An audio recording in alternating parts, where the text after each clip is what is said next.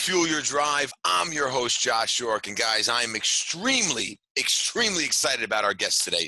Let me tell you something, little something about our guest today. So he lives in the same world I live in. You want to know what world that is? That's the franchise world, baby. So we love the franchise world.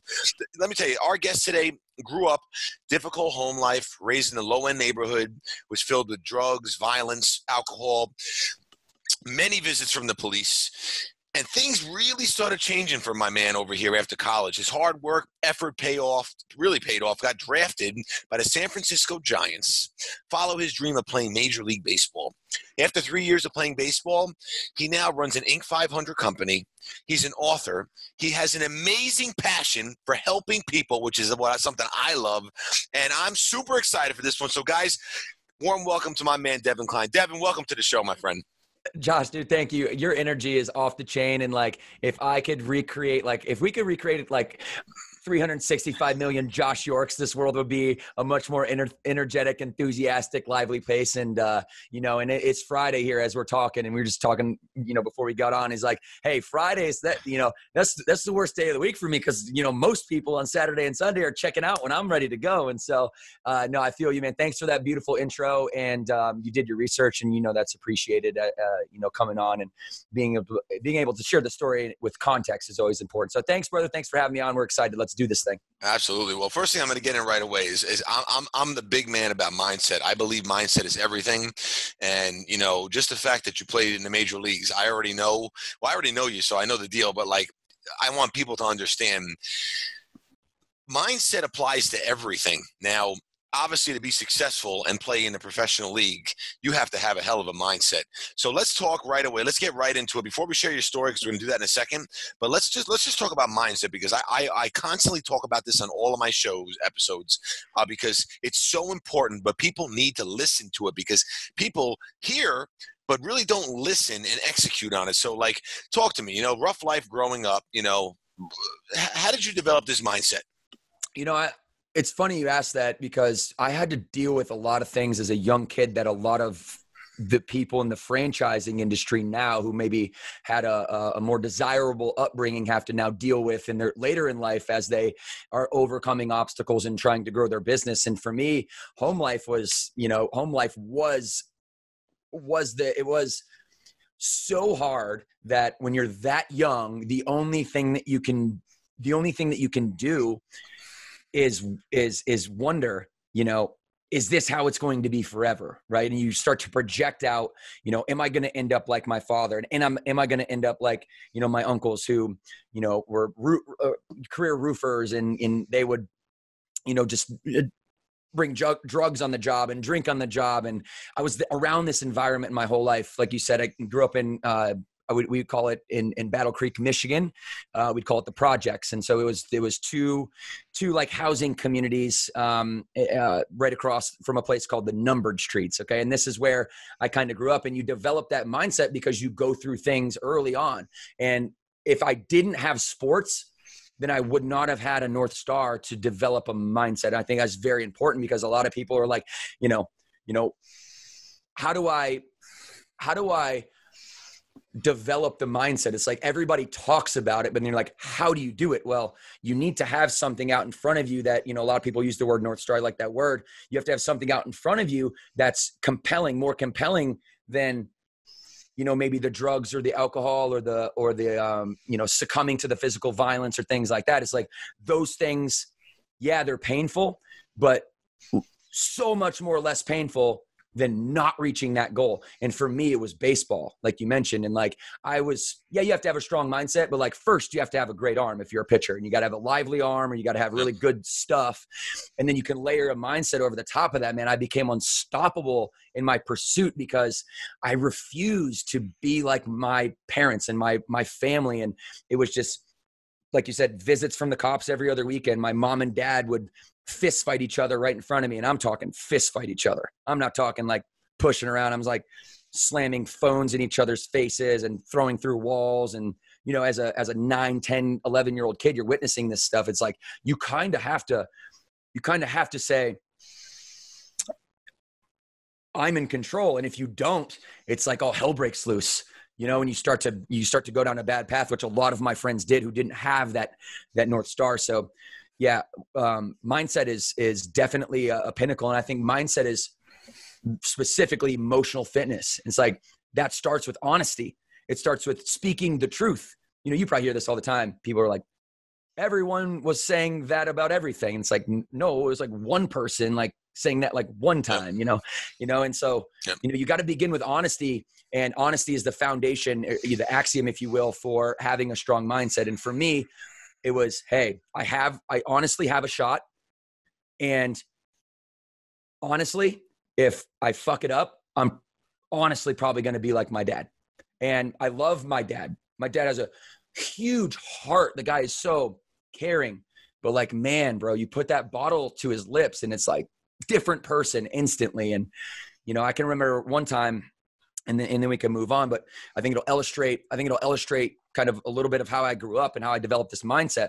It's like, I came home one night from a basketball game, and I was a good athlete, right? And I had the first time all season I scored under 20 points in a basketball game. My dad hung his hat on me scoring points, on me getting the results, which I love him for that, because like it breeds results. So he did a lot of great things too. But I came home from a game where, I don't know if you know Tyson Chandler. That name, yes. Tyson Chandler, NBA. So I was playing his team, and he was so much better than me. And so he just shut me down. And so I get home, and my dad puts all of his worth through my athletic achievements. And so if I don't achieve, then it's like he goes and he'll drown himself under the bottle because he knows it's going to be in the papers the next day or whatever. And he was a great athlete too. So he's like, I want my son to live up to my expectations. Well, anyways, I had a terrible game. I come home. I pull in the driveway, and it's in Michigan, middle of winter, 2 foot of snow on the ground. And my dad meets me at my car, and I have a purple Ford Probe with the frog-eyed lens with only one that worked at the time. I bought it with my own money, working on the roof with my uncles. And he, bam, cracks the window with his elbow, bam, cracks it again, rips me out of the car. I'm a light kid, you know, I'm like 165 pounds or whatever, rips me in the backyard as he's sitting there drinking a fifth on the porch, making me shoot until I make 100 consecutive shots. It's like pretty impossible. And I don't. And so we get in a fist fight in the middle of the winter on this icy patch in this basketball hoop I have up at my house. And I'll never forget the day, man. I couldn't make 100 in a row. I couldn't do it. He's like, you're going to score now what you did not score in the game. And dude picked me up by my collar and threw me through the wooden fence. And I'll never forget just laying there. I still have a scar. I wish I could show you. Still have a scar in my left calf from it getting caught on the wood fence from going through it. I'll remember this for the rest of my life. I sat there and I'm like, I asked myself the worst questions. Why me? Why am I in this position? Why am I doing it this way? Why does this have to be my life? And as I lay there, like contemplating, I'll never forget, one more time, boom, out like a light, gone. And I woke up from that a few seconds later, and I left. And I left for about 2 weeks, and I didn't come back home. He didn't care. But what I learned from that is that when you ask yourself bad questions, you're going to continue to get bad answers. And so I was in this cycle for like 2 more years of just nonstop push and pull. And I started to ask myself, not why me, and you, the classic why me versus why not me. And I said, man, I'm such a good athlete. What is the difference between me laying here on the ground and me going and fulfilling my dreams and playing college sports? And it started with speaking the truth. And the truth was, I love you, Dad, but I don't like you. And as soon as I said that to myself, I moved out for a few months. I went to live with my brother, and my brother took care of me. And the rest was history, man. And I left Battle Creek, and I never looked back. I love my hometown. I love my father. I've had since forgiven him for a lot of the things that he's done. I don't think you can move on from that without forgiveness. I don't think you can have prosperity if you don't thank the people in your life who also are a detriment to you, because he taught me so many great things. So between what he did do for me and what he didn't do for me, to answer your question, is what created a level of radical honesty in me that was the foundation of saying, If you're not good, then you're not good. What do you need to do to get better? And that's a process we continue to go through as you and I both as CEOs and franchise owners. Absolutely, man. That's a powerful story, man. I really appreciate you sharing that with me. You know, that's very deep. You know, and I know the listeners are going to appreciate that as well. Do you have a relationship with him anymore, or? Yeah, I mean, so like I said, he's a really good guy. You know, like when he's not drinking, which is rare, he's a really good guy. He wants to see my kids, but it's like, dude, I can't let you, because last time you tried, and I thought you might have changed a little bit. You come here to North Carolina and you see him, and he wants to take him to like the pools and stuff around here. And, but he has to stop at the gas station and get 5 shots of Fireball on the way and drink them with my girl in the car. And I'm like, no. And so Morgan, my wife, and I, we're not going to remove the opportunity to see his grandchildren grow, because I think that is not my position, but it is my position to say I'm going to protect my kids at all costs. And if that means, you want to drink and sit in the passenger seat, great, I'm going with you. Right. So things like that. And so, yeah, we see each other. He's down in Florida now. I wish him all the best. And, hopefully at some point in his life, he can catch a vibe and change. But been wishing for that since I was about 8 years old. You know what I mean, brother? And, on top of that, he's been devastated by relationships and physical violence. And, my mom left when I was 13. I don't have a relationship with my mom anymore. And, sometimes I sound like I'm begging for sympathy when I talk about my story.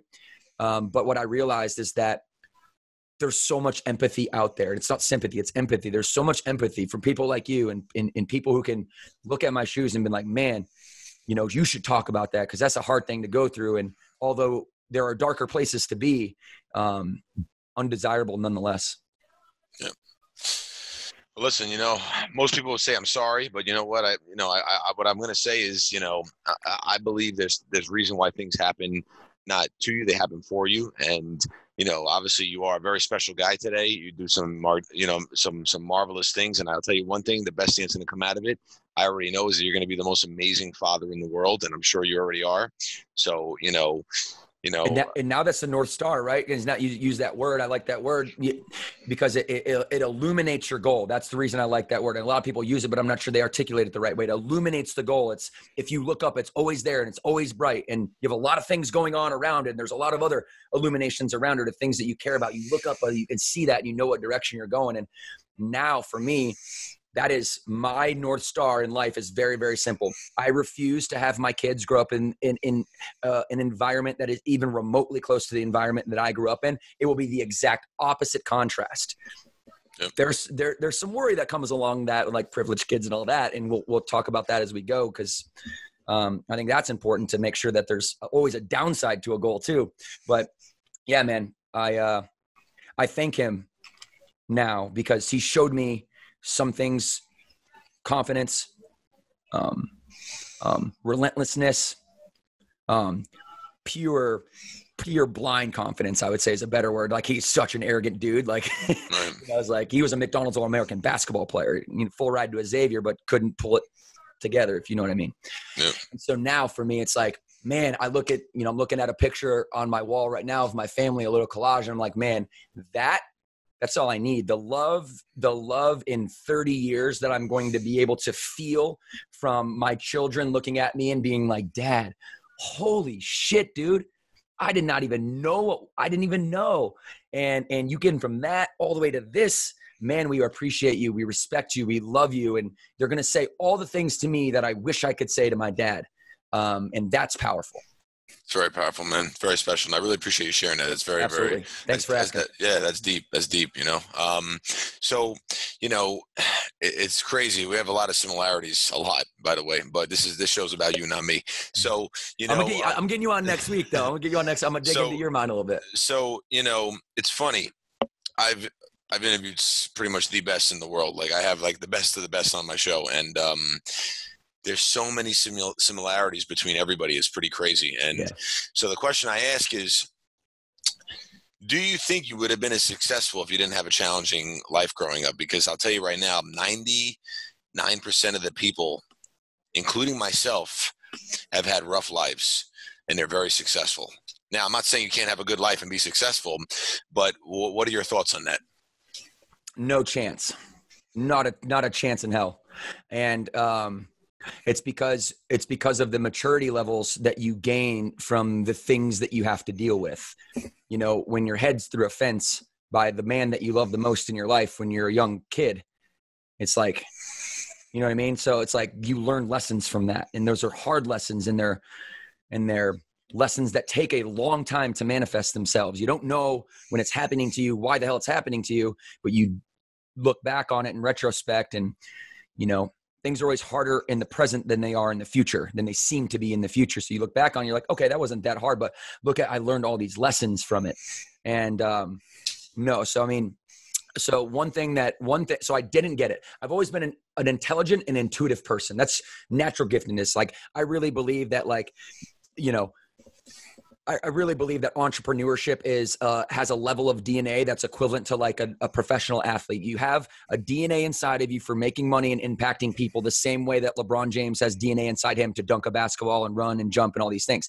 And arguably more rare. Entrepreneurship is arguably more rare. To be super, super successful is like the pinnacle, right? And so I think, you know, along the way, as you learn these lessons as you're young and as you're an intuitive and intelligent person, which is just a part of your DNA, you notice gaps maybe a little bit more than the next person would notice a gap. You notice you have a little bit more self-awareness. Like I said, honesty ties back into that. You start to be really honest with yourself, and you're like, you know, if I'm going to go play college baseball, I better tool up, because I don't have everything that I need to make it at that level. And so I wasn't getting that, even though I wanted it so bad from my dad and my uncles. All they wanted to do was smoke pot, do lines, and watch the Lions. I mean, that's pretty much it. And you know, so that was that environment. So I got nothing out of them besides how to party. So I had the awareness to know that there was a gap. And so, like so many people have done, our age, right? People that are our age and who grew up on the internet. Like, I found, it actually was a CD. I found a Tony Robbins CD when I was a young kid, and they had, like, you know, one of those old, music decks, and it had like all the different like digital decks in it, and had like the 10 CD rotation player and all that, the old stuff. Yeah. Well, I found a Tony Robbins CD in there, bro. And I remember, because before I had bought a car, I told you I earned a little bit of money. You know, like I said, entrepreneurial DNA. I earned a little bit of money, buy myself a car. But before that, I was at 17 years old, I believe. Before that, I would ride my bike to school. I lived next to the junior high, and then about 2 miles away from the high school. And so I would ride my bike. And I know this will antiquate me a little bit, but I was at the tail end of the Sony Walkman era. And I would play the CD in it, and, you know, the skip resistance and all those silly things that used to be a part of that. And I would ride my bike, and I would listen to that every day. And I wrote about this in my book, Stop Starting Over. This was the moment in my life where I learned principles, where I learned how to navigate mentally, when I learned how important emotional health is.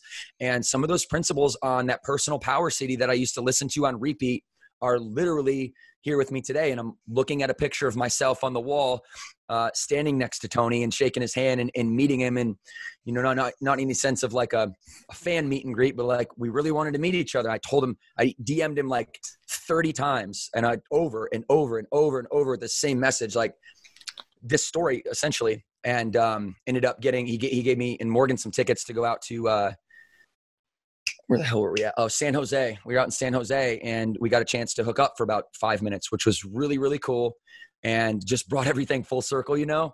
It's like, dude, all I want to tell you, and I know so many people tell you this, I was like, all I want to tell you is you were my father. Like you were the person that I wished I had in my life. And when I found you, I found myself.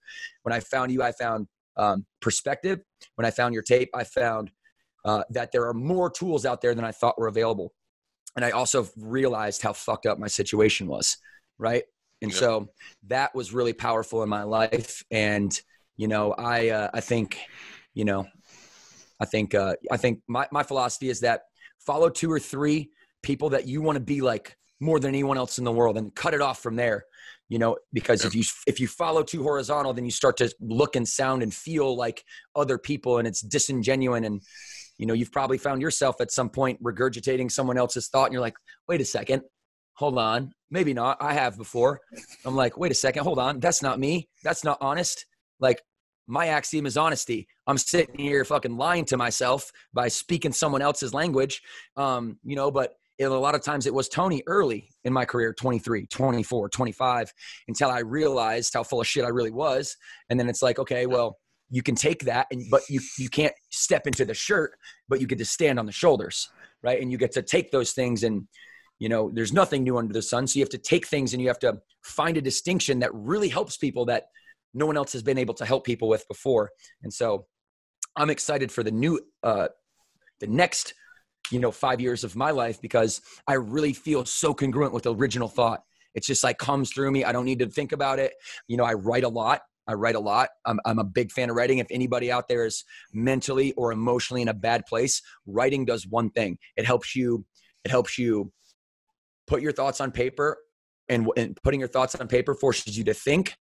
And when you think independently, you can put your thoughts on paper, and we put it on paper, it's permanent. So you're a lot more careful about what you put on paper. And then you can go through and you can say, okay, break it down line by line and say, am I full of shit or not? And you start to really develop your own narrative that can help people. And fortunately, my wife and I are plugged into this. Well, not fortunately, I would say thank you, Morgan and Devan, for plugging yourselves into a place in society where there was a void. And thank you and everyone around us too, obviously, but it starts and stops with us. And so, we plugged ourselves into a niche just like you did. And, you figure out the problems of those people in that niche by learning from them, by listening to them, by being a great communicator. And then you find the gaps that other people aren't able to fill. And then I started writing about them. And all of a sudden, before I knew it, I looked down and I had a book, and I was like, damn, this is pretty cool. And then we sold 15,000 copies or so. And that was pretty cool. And then I'm like, wow, maybe I'm pretty good at this writing thing. And so I'm in the middle of another book right now. So I'm excited for that. I'll come out next year. That's great. That's really awesome. Well, let's get into obviously Burn Boot Camp, because it's doing big things. You just hit the Inc. 500 list, which is great. Why don't you tell a little people about it? Obviously, we're both in the fitness space, totally different models, but people, I'm sure people already know about it. But why don't you touch on it a little bit? Yeah, for sure. And I love what you do, by the way, with gym guys, because there's a market that we don't touch, which is why I'll text you and be like, hey, I got a dude's looking for personal training. I know the guy. You guys have a location here, right? So like, we're not competitors. I mean, in the sense of maybe I would say this in a negative way, but an ignorant person might look at gym guys and Burn and be like competitors. And it's like, not competitors at all. People say, so we have clients, most of our clients still go to the gym. They'll take any type of, aerobic class, spin class. There's, I don't look at anyone in the fitness space as a competitor at all, Yeah. And neither do I. I think about it as conspiring to make this world a better place together. And that's, I think we talked about that a little bit, like you and I share that, but it's rare. Not a lot of people in this industry share it, because if you look at the stats, it's like there's $100 billion from coast to coast in America in sales last year in the fitness industry. 68.5% of people are overweight. Yep. I mean, it's broken, bro. It's like broken. So like guys like you and I, we have to step up, and we have to, because you can't do it alone. I can't do it alone. No individual company is or person or trainer or organization or nonprofit is going to be able to do it alone. It's got to be a unified front to say, this whole idea of this whole idea of this 80% fitness, 20% nutrition shit is broken, because that's not what Vilfredo Pareto said. He didn't say that. What he said was 80% of the effect, or 80% of the results are going to come from 2% of the strategy. And so, I think we need to educate people. And what that really means in the fitness industry is that 80% of the time, you should be focused on your nutrition, your fitness, your recovery, and you should be all in for that 80% of that time. Like all in. Everything in your life should be organized around your own personal health, and then part of personal health too is socialization. Part of it is, being able for you and I to sit down on a Friday night, to the extent that you want to have a beer on a Friday, to sit down and have a few beers and have a conversation and maybe eat some wings and not feel bad about it. And it's like, we get into this place where it's like, you have to do it all the time and you have to be so regimented, and it's 80% fitness and 80% nutrition and 20% fitness. No. It's 80% of everything. And then 20% of the time you get to step back and you get to look at life and you get to enjoy it and you get to socialize. Now, That's generally speaking. I'm more like 95.5, right? Like I might take 6 hours in a week where I, have a beer with you and have some wings and stuff, but I want to get back on it because I'm not average and I'm not here to be average, So Burn is quintessentially trying to solve that problem, and I think that in some regard you guys are too. And it becomes a learning curve that exists in society, where you and I have to go out and we have to educate people. That means you have to be a great marketer. That means you have to be a great entrepreneur if you want to affect change. And so it's like, start with the problem. What's the solution? And then to affect real change, being an entrepreneur and having things in your control and being a good marketer is very, very important to that, and making money doing it, because you can't impact people if your doors are closed, or you can't impact people if your franchisees aren't making money and things like that. And so, Burn 45-minute workout, on the surface level, right? Like nothing under the hood. I kind of gave all the under the hood stuff. It's a 45-minute workout. We're focused on our families and our community, empowering our families through women. We're very female oriented. We have child watch for our moms.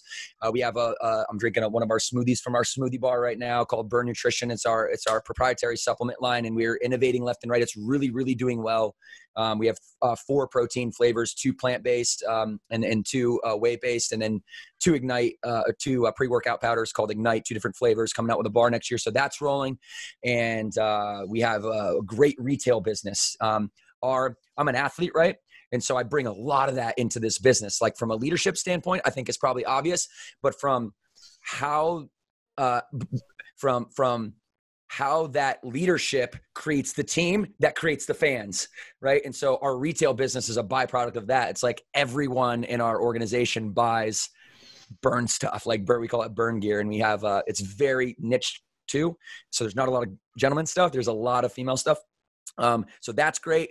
And, as we build out, we started in around the same time you guys did. We started franchising in 2015. We now have, there's a whole cool story to that if you ever want to get into that, but now we have 267 doors open. We'll open 68 and 69, 269 this weekend. We have 424 locations in the United States alone awarded. And we by 2025, we hope to have 800 units. Oh, hope is a bad strategy. Honesty, people, right? I caught myself. Honesty. No. We will have 800 locations open in the States when we close books in 2026 for 2025.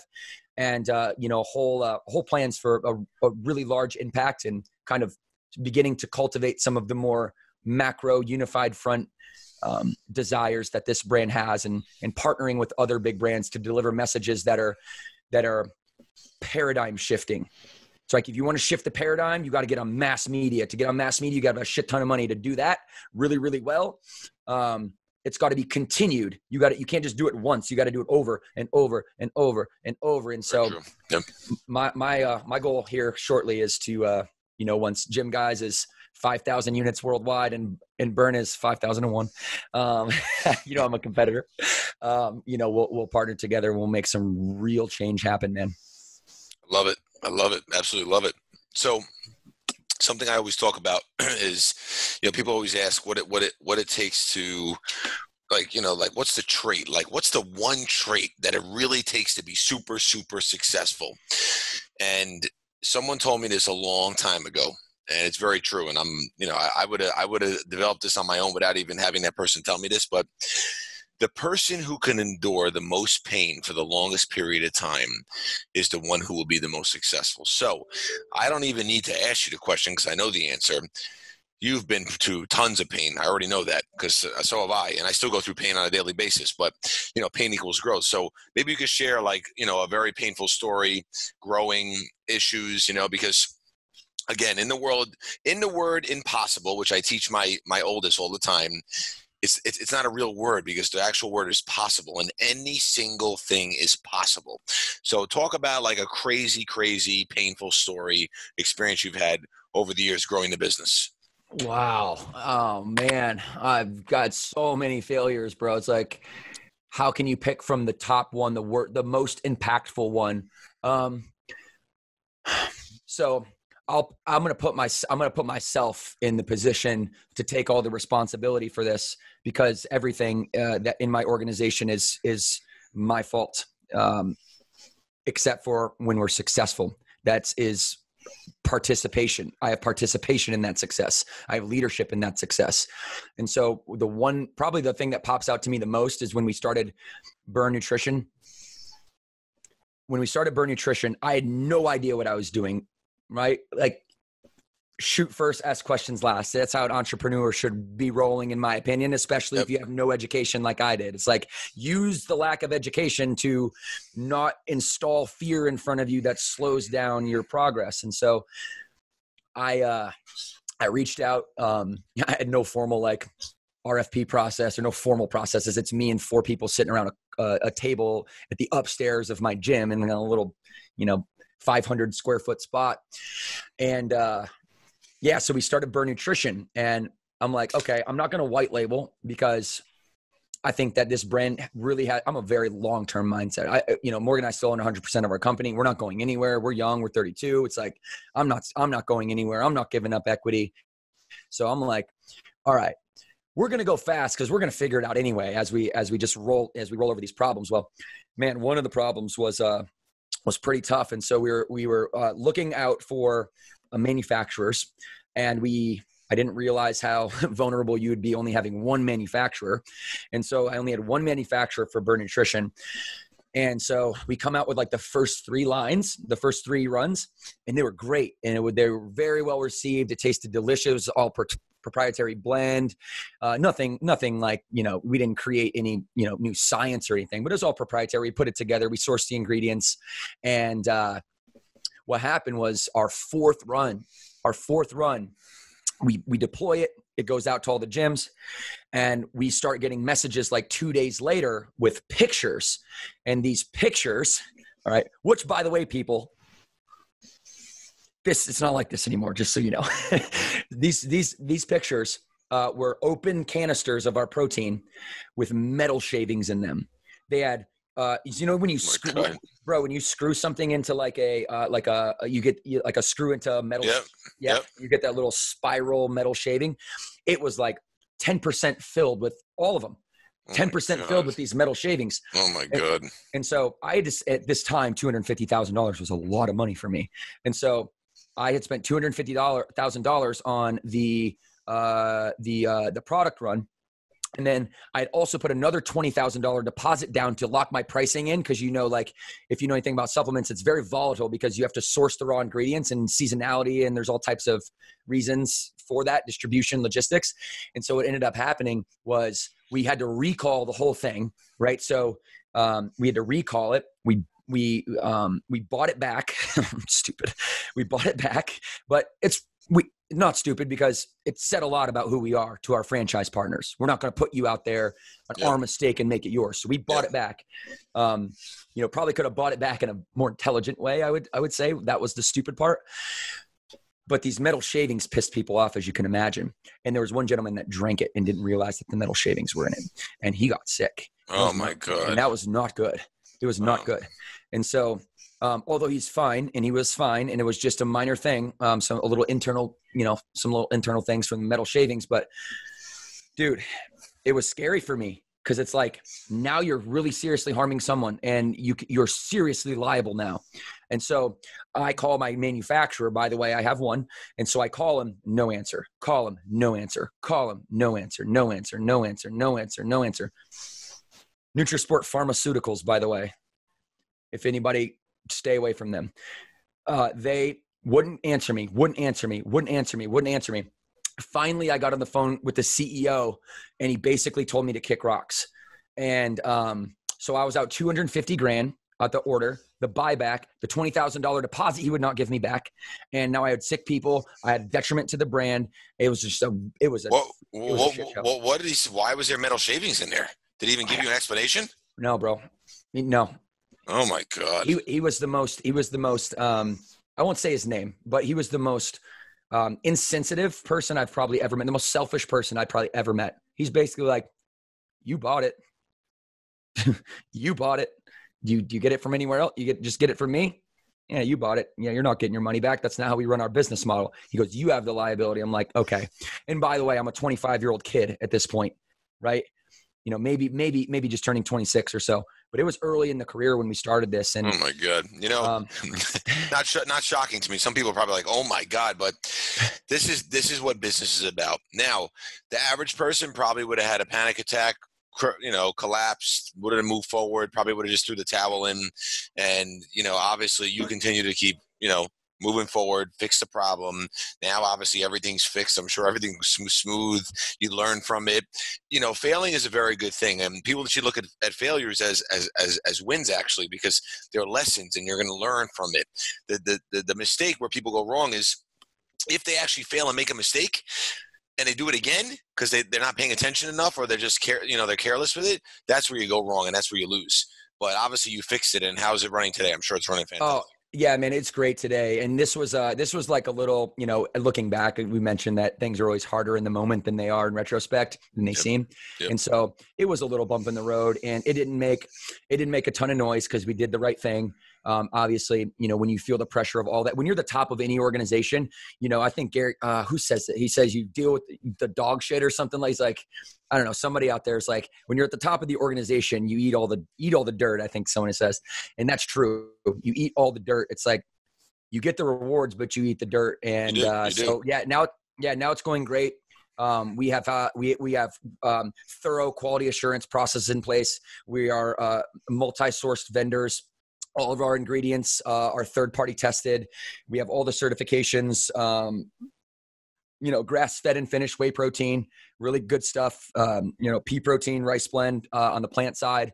And it's it has a lot of integrity. It aligns with Morgan and I and our values. And, you could make it cheaper and you could make more margin if you didn't, go the organic route. But at the end of the day, we feel that a supplement should be as clean as possible when it's the secondary choice to getting, your protein or your nutrients or your macros or your micros in. And so now it's really good. It's really good. Thanks for asking. We're expanding like crazy. We're going to come out with a bar. Our gyms love it. Our clients love it. Raving fans. And we're even getting other franchise models asking us if we're willing to white label our products now. Which I'm still contemplating. I don't know.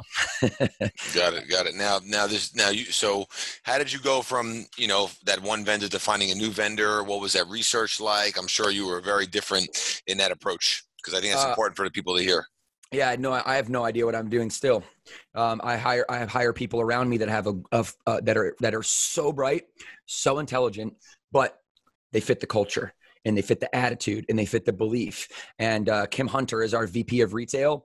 And I'll tell you what, man, she's a rock star. We're about to have our first $1 million month in retail alone. And that's just the shirt, the apparel side of it, not even the nutrition side of it.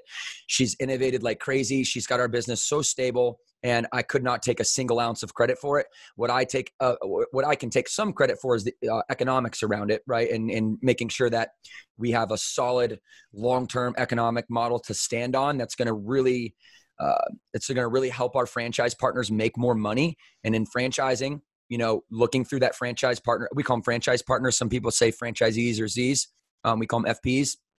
Looking through that lens in this business is very important. If you're a franchisor, and you're a successful one, I already know that you're the least selfish person in the room. So now Kim is crushing it. She's crushing it. We're doing great. We got an e-commerce side rolled out as well as the in-gym wholesale model. I'm starting to diversify, like I said. And, if we could do it over again, probably wouldn't take metal shavings in it, but I wouldn't trade the lesson. You know what I mean? That's because I would never want to put people at harm, but I wouldn't trade the lesson for anything, because it made me realize that I have no idea what I'm doing in the supplement business. So I need to find somebody that does, and I need to help them become a better leader. And that's my job for her, is say, hey, you're the knowledge worker here. Okay. I'm going to teach you how to be a better leader. I'm going to teach you how to get more out of your team. I'm going to teach you how to innovate. I'm going to teach you how to negotiate, and you're going to teach me some of those things too. But one thing I can't teach you is how to merchandise products on a shelf. No idea. Great. As I always say, never focus on your weaknesses. Delegate your weaknesses and focus on your strengths. I couldn't believe it. I couldn't believe in that more. Believe in it more. Very, very true. We stopped talking about weaknesses at our second year in business in our reviews. We do 2 reviews a year. We just crossed it off. We said we want to be aware of what you're weak at, and then I want you to try to make that weaker by strengthening your strengths. And, I think most people know that. Are you really doing it is what I would question. Are you really doing it? Are you walking and talking and behaving all congruently at the same time? Yep. Very, very true. Very true. Well, listen, last question I like to always ask. If you were conducting this interview, what question would you have asked? Can I ask you something? Sure. Okay. International franchising. And we'll dive into this later, but international franchising is something that I'm not very familiar with thus far. I've had the iFranchise group in to consult with me. I got some baseline knowledge, but what would be the top 3 things that I would need to know about international franchising to be successful like you are? The first thing you need to know is you need to make sure you find the right partner. That's very, very, very important. And number 2 is making sure every single one of your systems is completely scalable so you can control and manage and oversee everything. And the last thing is make sure your legal team on the international side is very, very, very, very good. And we could take this offline, and I have no problem helping you with that. And I could, we're about to enter into 2 more countries, and I could explain how to do it and give you some good insight. But once it does start kicking off, it's fantastic. We're like, I'm sure you see my stuff where we have literally blown up in the United Kingdom. It's out of control. Like, it's out of control how fast we've taken off there. I think we're already up to like 26 clients. We literally just launched like 2-3 weeks ago. Dude, that's awesome. Congratulations. And I know how savvy you have to be to navigate those waters, because I've heard the horror stories. I mean, you even know about maybe a Target, a multi-unit retail, not franchising, but Target going into Canada. It's like, that's the quintessential place here in the States. And they go into Canada, they do it wrong, and no one even takes them serious. They actually shut down. Canada is the hardest. Canada is very, very hard. The United Kingdom was not as hard. Canada is very, very difficult. But I just surround myself with the right people. I learn, and and I can help you with that. That's no worries. Yeah, I'd love to dive into that more. That'd be great. Yeah. So, but back to my question. What is the question you would have asked? I would have asked me.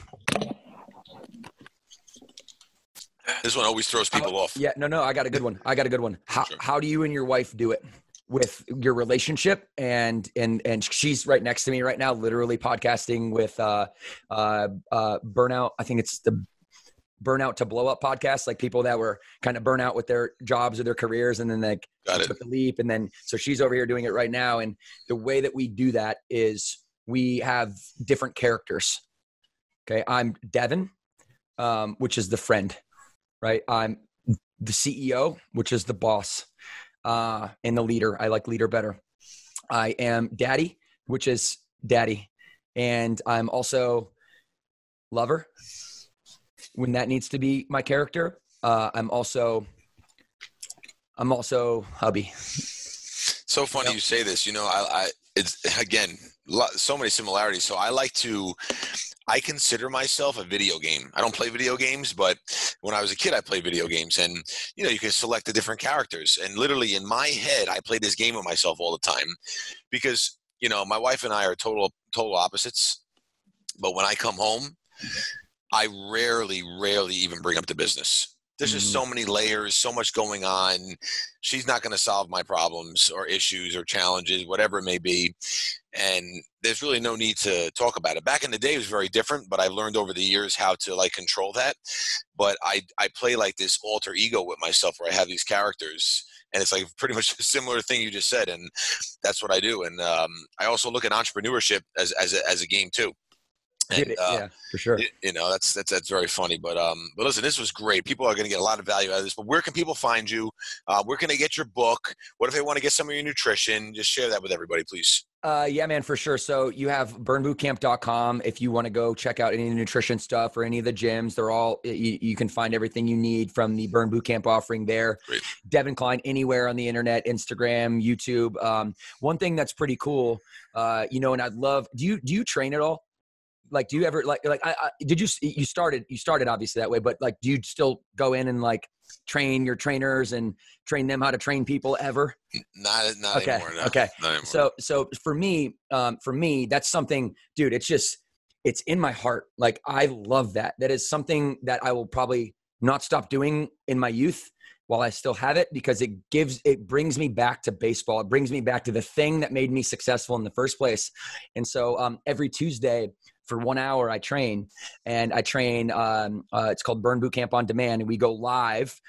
Now it's a closed platform, but we go live 1 time a week on a Tuesday. And so anybody out there who wants to get their workout on right now, you can do it anywhere in the world. It's body weight. We have equipment, but there's a body weight station so people can follow along. And it's been really, really great. Over COVID-19 era, we've gotten almost 2.5 million workouts done, which is fantastic. And we're very proud of that. And I would love for people just to come and feel the energy, feel the vibe, check it out. Go to my Instagram if you want to get all the down low on that. That's great. That's great. Well, listen, Devan, thank you so much for coming on. Really appreciate it. And, I know this is definitely going to be a very, very popular episode. So thank you again. Dude, and I'm bringing you on the Devan Kline Show. I'm bringing you on. We're going to unpack all types of things. Thank you for pitching and catching with me, brother. It's been a real pleasure to get to know you over the last, few months here as we've kind of spaced out some pretty great communication. And, anything I can ever do for you, like I said offline, I'm here, man. And I really mean that from the bottom of my heart. I appreciate it, man. All right. Well, as you know, I'm your host, Josh York. Until next time, remember, fuel your drive.